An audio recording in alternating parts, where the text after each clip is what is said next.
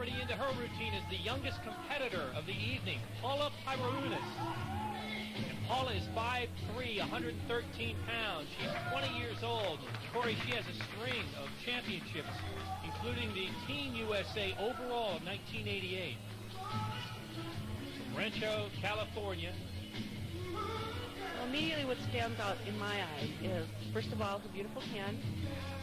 But second of all, her symmetry. She's very symmetrical, and that is what is going to be able to push her eventually on into the pro ranks. It's this whole symmetry issue that we're always talking about. She does need to get a little bit more muscle mass, but come on, she's only 20 years old, and she won't hit her peak until she's probably 35 years old. It takes that long.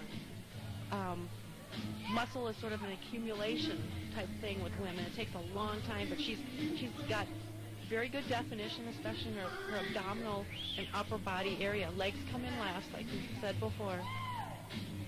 I see the gymnastics background there. Yeah, she's very confident, very comfortable on stage. Corey, you might have been ahead of your time when you have often spoke about symmetry as opposed to just bulkiness. A lot of ladies and men just go for the bulkiness and sometimes forget the symmetry, but I think that these girls are catching on to that concept. Backstage with Taylor Lee. The audience loved you out there. You're our youngest competitor. How old are you? 20. And what's been your motivation to get into professional bodybuilding? Just the hard work. I really love the hard work, and I started in gymnastics. Who's been your biggest inspiration? My dad, because he's the one that got me started. Second to that has been my coach. Well, I'm sure he's been very proud of you. Yeah. Back to you, Joe.